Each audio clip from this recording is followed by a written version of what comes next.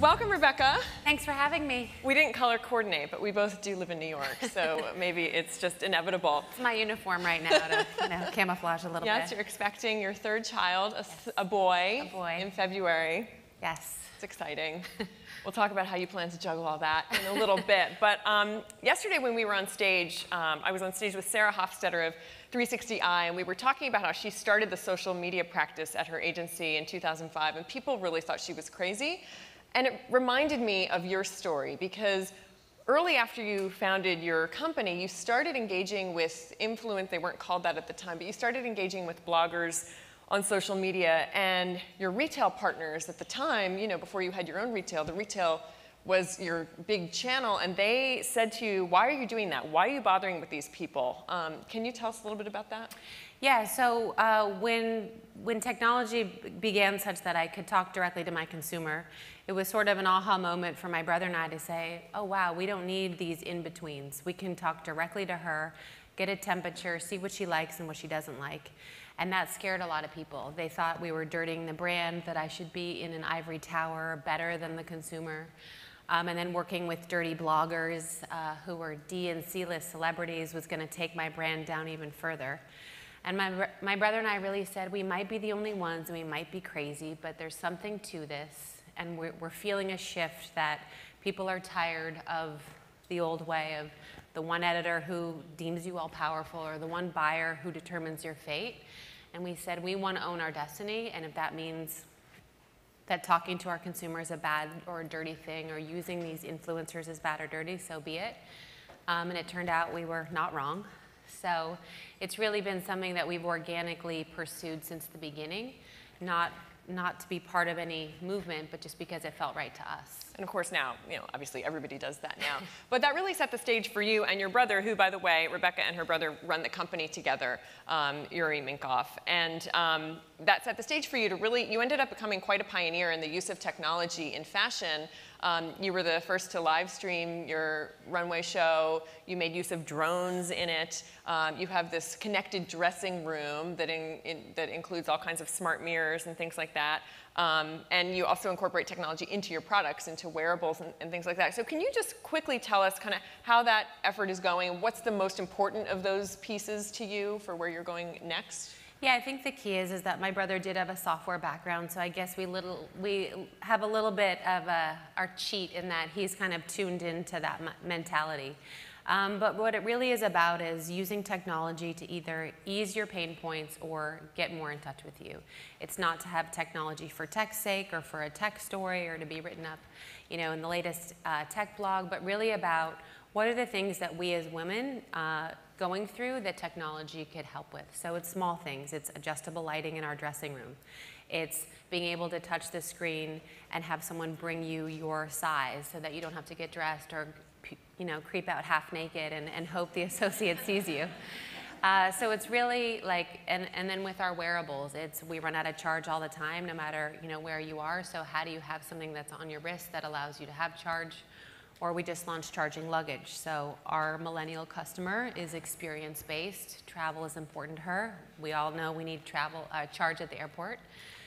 So how do we give that to her in an affordable, accessible price point?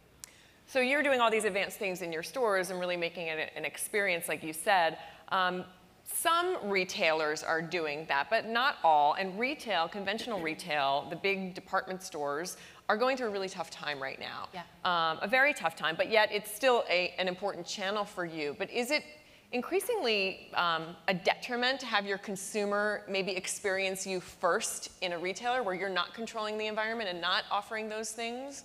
I think we look at our wholesale relationships as advertisements of the brand and the product that the consumer who still goes to those venues can touch and feel. And I think when you get beyond, you know, California and New York, for a lot of people, going to a retailer is still something they do. And it gets very expensive to just reach those people digitally. Like you see a lot of direct-to-consumer brands, they got the coast covered, and when they get to the middle, it's like, oh my gosh, the amount of money we have to spend to acquire a customer is a lot higher. Mm-hmm. So for us, that cost of customer acquisition by still partnering with the best retailers is a lot less. Mm-hmm. And then hopefully when they go to our stores, which are not everywhere, they're, you know, LA, Chicago, and New York, they can have the experience we want them to have and feel the brand and live it. And we want to make our stores about an experience. So yes, you're going to come shop, but you might also come to one of my fireside chats where I interview and a female entrepreneur, or maybe you want to come, to an event and learn about something else other than shopping. So our stores are really geared towards experience. So what advice would you give to the CEO of some of these retail chains department stores, big retail companies that are going through so much turmoil right now? I would say to make your stores as much as possible about different experiences that women want. Mm-hmm. Some stores you've seen have experimented with everything from meditation and yoga, and they're adding juice bars, and I think those are small steps, at least they're trying. But I think the more you can get into the psychographic of the woman and what does she want, and give her those experiences that you're not pressuring her to shop at all. She's coming there maybe just to have that experience and talk to another human. And so if you can give her that, or do these small pop-up shops. Brit & Co. did this pop-up shop / conference. So you could shop, you could listen to women talk, you could watch movies at night and have drinks with your girlfriends. So I think if retail could sort of evolve to be a multi-channel experience, that they'd have better luck, I guess. So you pay so much attention to the millennial consumer, the millennial customer. One of the big trends with millennials now is that, as you have said, they value experiences over things. And you see that in a pretty large way with that demographic. I would argue with everybody, but they're not buying things. So does that has to have some impact on your bottom line in some way, does it? It does, but we've made it easy that if she wants to buy something and pay it off in installments, she can. What was fascinating is when we dive into the numbers, she still is purchasing. It's just how she purchases and where she purchases and when that is different. We've made our prices such that, she can still go on the trip and buy the bag. So I think for us, it's also really being smart about how we approach her, and that she can still do it all without having to sacrifice not going on the trip. Mm-hmm. Who has a question for Rebecca? I certainly have more, but I'd love to throw it out if anybody has anything they want to ask her. Okay, here's one right here in the front row, and please state your name and your company when you get the mic. Thanks. Hi, my name is Michelle. I'm from a company called Cloudflare. What do you think about Amazon? Do you like Jeff Bezos and Amazon, or do you fear him? That was going to be one of my questions. Great. So what's happening with Amazon just makes us go, our brand has to be so strong that a woman is, and I think this about women in general, a woman is never going to say, hey, Alexa, I want a white shirt. We just don't shop that way, right? I want the Rebecca Minkoff white shirt. So brand and storytelling and content has to be the most important thing, so that when someone maybe orders a shirt that way or something like that, they say the brand. And I think that that's the way we'll sort of beat that system and beat that shopping behavior. Currently, we don't sell on Amazon. Our phone cases are there, but that's about it. But we want to stay in best-of-breed retailers that give the experience to the consumer as close as we would give it ourselves. So until that day happens, and I'm sure it will, we're fine to not be a part of that game. Do you spend a lot of time thinking about Amazon? We talk about it. I mean, we see what they're doing, and they're going to take over the world and all that stuff. But I think men might shop that way, and so I just have to hope that all you out there will never just say, "I want a black shoe, size 9."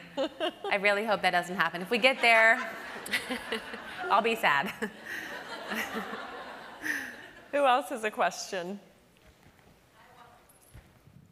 Oh, over here. Okay, thank you for saying that because I wasn't looking over that way enough.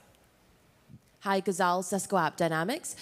So, Rebecca, is there a time that you look back at in your career that was game-changing for you, but also really, really difficult? What was that time, and what did you learn from it? Great question. Yeah, so in 2008, when we saw the beginnings of the recession hit, we actually went out to dinner with one of our department stores to celebrate the year and the business we'd done. And they said, newsflash, if your bag has a 5 in front of it, our opening price point used to be $5.95. They said, we will no longer carry the line. And we were like, cool, okay. And they said, don't change the quality, don't change the leather, take nothing out of the bag, but it needs to be $3.95.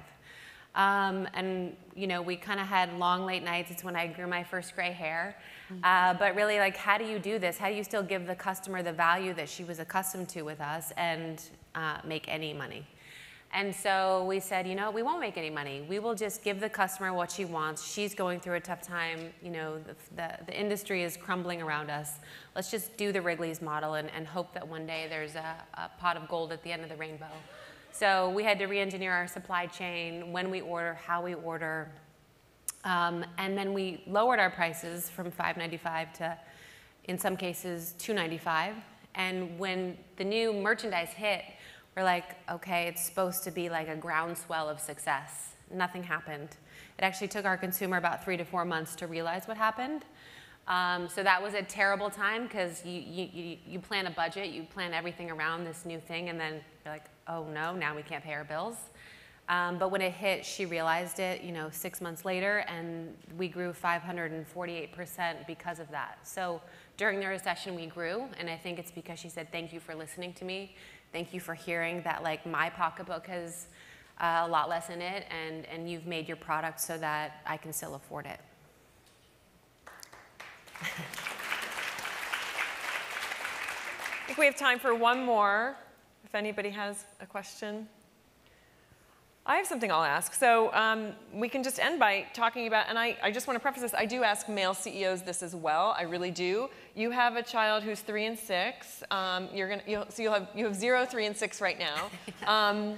Your baby's due in February. How do you structure your day, your weeks, your months to prioritize everything you need to prioritize in your life? So the balance question, obviously, I think you've probably all been asked that or thought that. I say it was made up by a man to make women feel bad.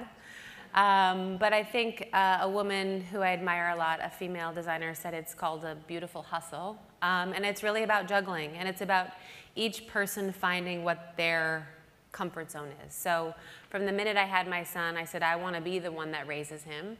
Rather than never seeing him and working, you know, 100 hours a week.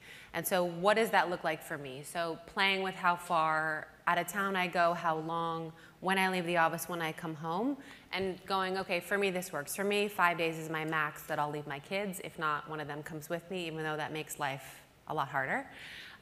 Or when they're little and I'm breastfeeding them for as long as I can, you know, they're schlepping with me to China and Korea and all over. And then with work hours too. So what's my max? Where's my threshold of like, this is too much? And I'm lucky that I have a great team that I've learned to depend on, so I can walk my kid to school, which to me is a luxury. And then on the nights that I don't have to work late, you know what, I'm leaving at 6 because I want to get there to have dinner with my kids. I go back to work when they're asleep, but I think it's finding your own sort of sense about it. And, you know, I was talking a couple weeks ago, some things suffer. I said, I have a great marriage. I don't see my husband ever. And they're like, well, clearly you do. I was like, just there. I just saw him there. That was about it. But, you know, he and I have both signed up for, we're building our careers. We're high-fiving each other through parenthood, but we might not talk a lot. So I think some things suffer, but you sort of look at the long term of, you know, our kids see us as present parents. And they can hopefully look up to us as examples of people that have worked hard as well. Mm-hmm. We just did a panel before this on saying no. Do you have any tips on saying no? You must get so many requests for your time. Yes, I've learned how to politely say no sometimes, but oftentimes I say yes. Or I'll say yes to a point with some boundaries. Like, yes, I can mentor you, but I really only have 30 minutes, and can we do a call so I can save on travel time? Yeah. Or, you know, could I have one of my incredible female employees talk to you instead? You know, they're very qualified, and they probably know more than me in this specific area. Well, Rebecca, we are very appreciative of your time here today. So thank you so much. Thank you. Best of luck.